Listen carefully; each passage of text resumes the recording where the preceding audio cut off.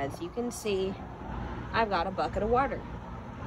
And what I do to water my garden, literally, I just take a water bottle and I fill it up.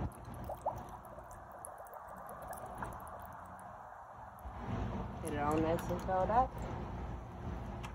I have the lids right here that I've already, that's a slow hole, hold on.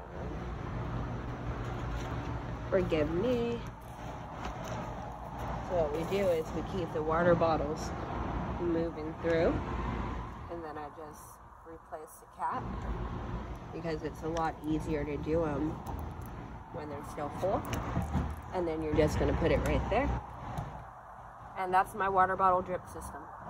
And that'll slowly drip out there, give the girls some water, and